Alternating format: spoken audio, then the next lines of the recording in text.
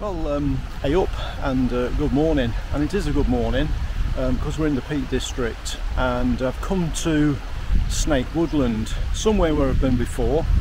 And last time I was here I made a video about focus stacking, and I felt then that I wasn't really focusing on the woodland itself, I was focusing more on the technicalities of focus stacking. And I always said I'd come back because it's just a really nice woodland, and I'm sure we're going to find some compositions here today. Hope so. Later on I'll talk about what my thoughts are on woodland photography and how I kind of face into woodland photography. So I've just walked somewhere where I've not walked before in this woodland, and there's a little waterfall here. I don't think it's maybe it's not worth taking, maybe it is. But what I'm doing first, I'm heading up to another waterfall that I saw in a Gary Norman video, and he called it this. Now I've searched for that on maps and cannot find it listed as a named waterfall. I've also did some research online, and I found quite a few pictures, but the pictures were kind of, it's a waterfall near Snake Woodland, so I'm not sure what this waterfall is called. So when we get there and we see the images, if you can pop in the comments, if you can tell me what the waterfall's called, then I can label it right. So we're going to make us way up to that waterfall, to where I think it is, and I believe it's somewhere up here. Hope so, because it's a bit of a walk, and I believe it's on the river Ashop, but we'll see. So we'll make us way to the waterfall first, then we'll come back into this gorgeous woodland and find some compositions here.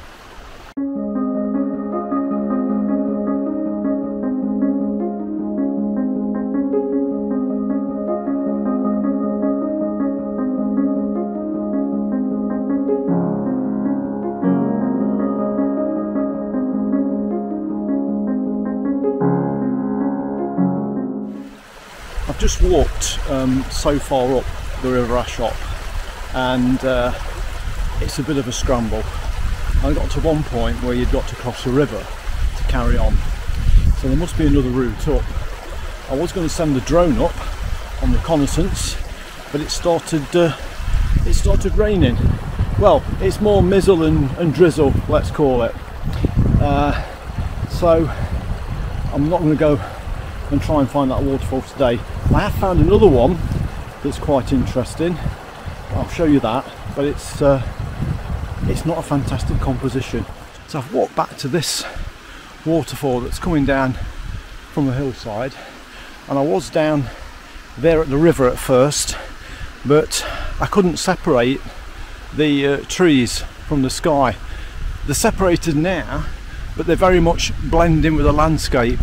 So I'm going to have to be careful how I process this to make it look half decent.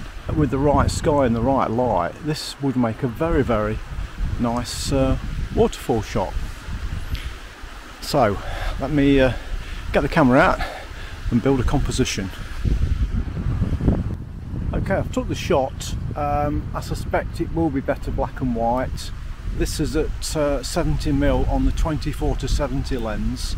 F11 1/30th of a second ISO 500, so the light's not great, but yeah, I think this is a black and white shot.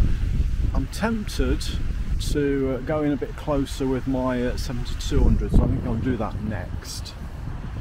With the 70-200 lens set at 100mm, that's really framed that much better, made a much tighter shot. And it's finally stopped raining, and there's a little bit of light coming through over there. I think now this has not been an easy walk, not just because of all the equipment I'm carrying, but it's very slippy, it's very rocky, particularly if you walk down by the river. So before the rain arrived, that path was quite passable. It was slippy in places, but once that layer of rain started falling on the grass and the rocks, it really made that surface slippy. And as well as that, the other reason for turning back was this walk up the river at Ashop was quite nice, and I thought there was more potential here to get some compositions, and I didn't want to get distracted away from getting back to the woodland. So I'm going to go back here at a later date when the conditions are better, certainly when the weather's better and it's not so slippy. And I won't take the riverside path going up. There is another path further up, so where I took the waterfall shot from, that's another path that runs parallel with the actual river. So I will take that path next time, which I think will lead me up to the waterfall, and then I'll come back down the side of the river and get some of the compositions that I saw on the way up. And I think it does look like quite a, I wouldn't say it's going to be an easy walk, it's going to be a challenging walk, but in dry conditions it'll be a lot better. And I think there's a number of compositions up there worth exploring. There's some nice trees, so this tree here has got lots of character, and I'm sure that can be brought into a composition. So my heart was for getting back into the woodland. So let's rejoin the video where I have a quick chat about handbrakes.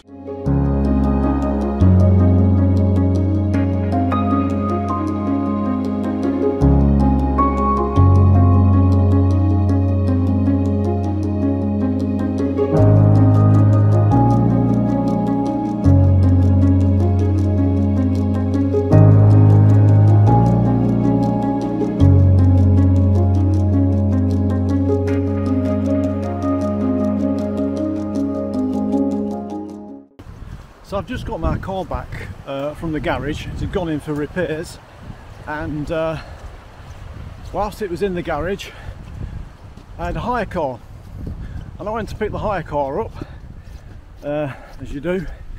Stood there with a young lady, she'd got a Kindle, checking everything off, telling me of all the things I'd not got to do to it, bring it back in good condition, quite right. And I said to her, oh, thank you very much, I'll, after I'd signed my life away, thank you very much, I'll just sit in it for a few minutes and familiarise myself with the controls. And so I sat in, and I've got a Nissan Juke 2018 plate, and this was a 2021 plate, so it was considerably more modern. And when so I found the stop start button and turned the engine on, and it lit up like an aeroplane. Just watch this bit. It literally lit up like an aeroplane, and I thought, I only want to drive it, I don't want to fly it. So I checked where the basics were,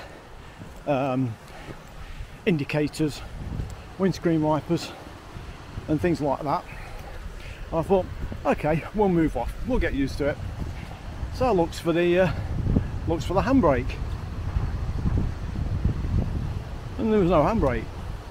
And it's like, okay, it's not, I wonder if it's on the right. No, it's not on the right. On the left with two buttons, one with P on and one with hold. Hold what?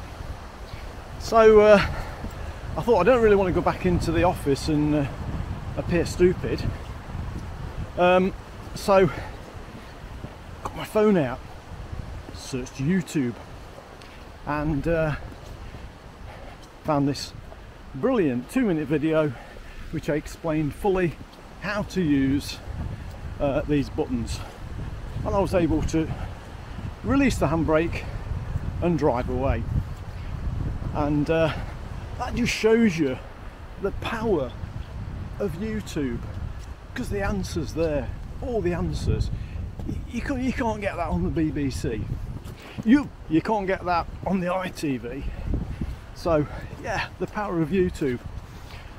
And I don't like this button handbrake, it's just not the same. I like to pull the handbrake on and feel like the car's not going to move, so I didn't really trust it.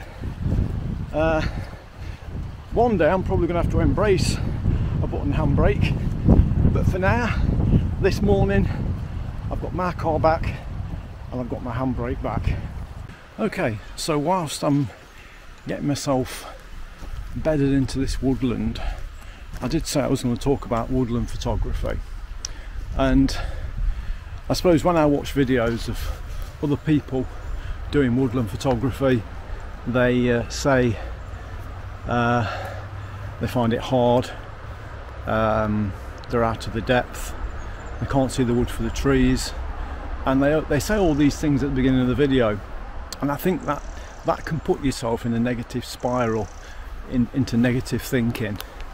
So I'm not saying I'm brilliant at woodland, I think I'm bordering on okay, but I think if you go in with negative thoughts, you're just not going to get any images. And my first thought of entering a woodland is to lower your expectations first, because if somebody said to you, would you like to go on a trip to the Niagara Falls or to Woodland, you'd go Niagara Falls, because you know you're going to get an epic shot. Now, you can get epic shots in Woodland, some of that is luck, but some of that is really studying the woodland itself and probably spending more time with it. I think in open landscape it's easier to see compositions shout out at you.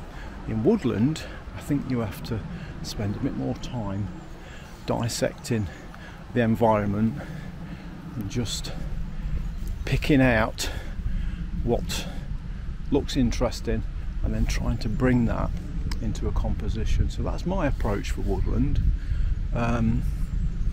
Expectations low, but take your time and just have a good look at what's in front of you. So let's go and find crikey, let's go and find a composition.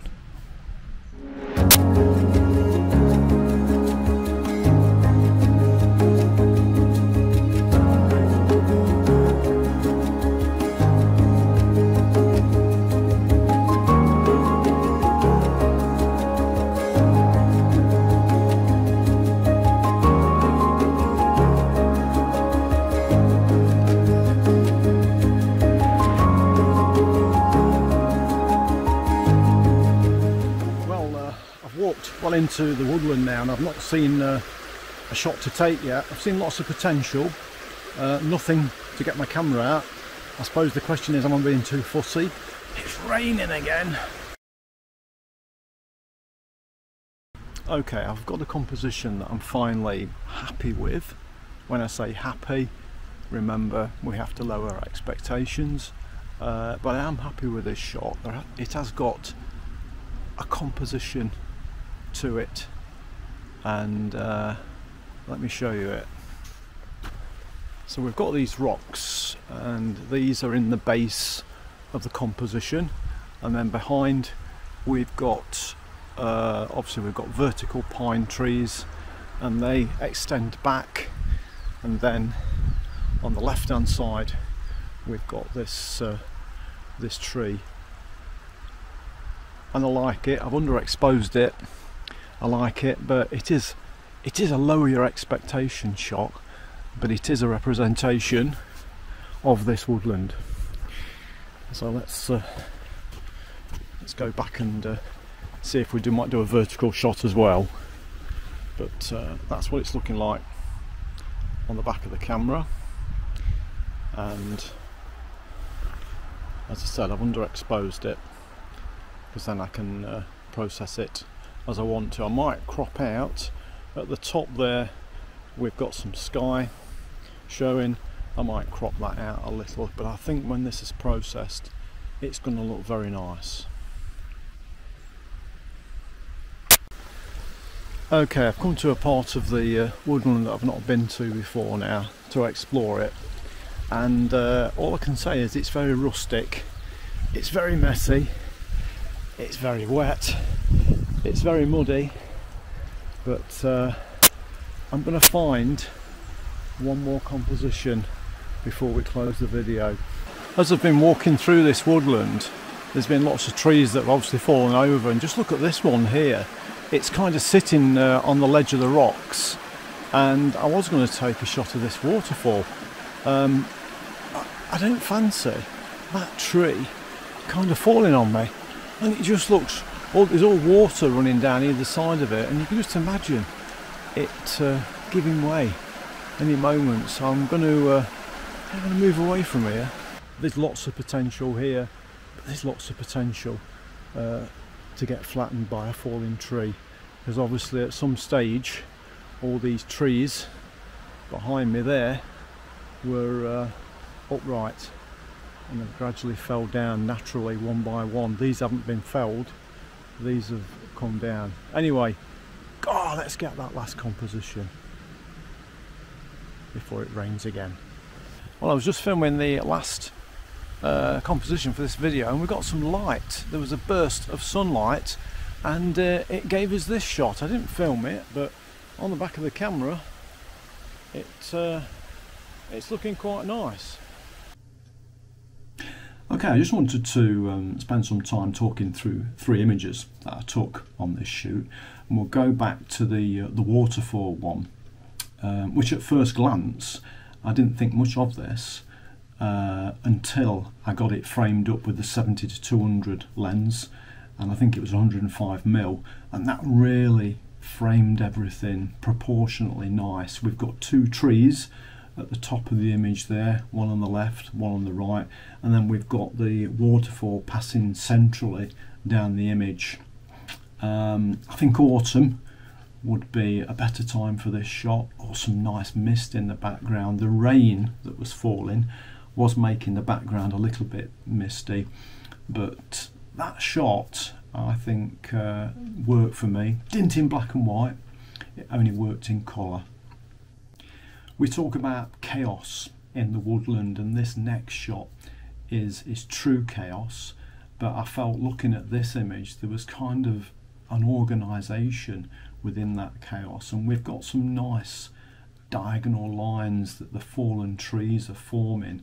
So you've got a diagonal line coming in from the right there, you've got one coming up from the bottom kind of middle, and you've got 2 more coming up from the left hand corner, and it just fits nicely into the image. And then sort of in the upper part, the upper middle, we've got some light there in the back of the woodland, and I just like the chaos in that. Woodland is chaos, and I think that captures nicely a piece of woodland chaos.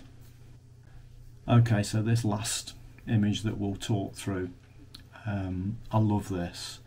This was so lucky because all morning we'd had cloud and rain and rain and rain, and then for 10 seconds the sun broke through and cast this light, this magical light on this forest. It really brought it to life. And if we look on the right hand side there, the large tree, that's bathed in that sunlight. And then if we move our eyes to the left, we've got another shaft of light casting on another tree in the background, and that just makes the image, that little piece of light in the background on the left really makes the image, and I love that. One thing I don't like about it is the bottom right hand corner. There's a lot of dead space there, and not a lot I can do. I can't really crop that out because the angle of the woodland floor is too acute to apply a crop to this, but very lucky here.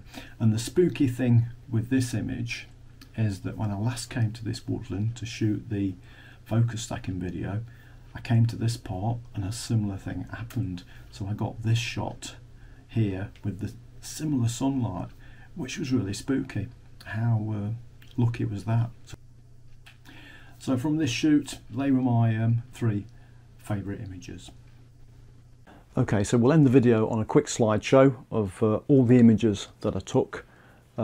Maybe 1 or 2 that don't work, and I will put up which ones I didn't think worked.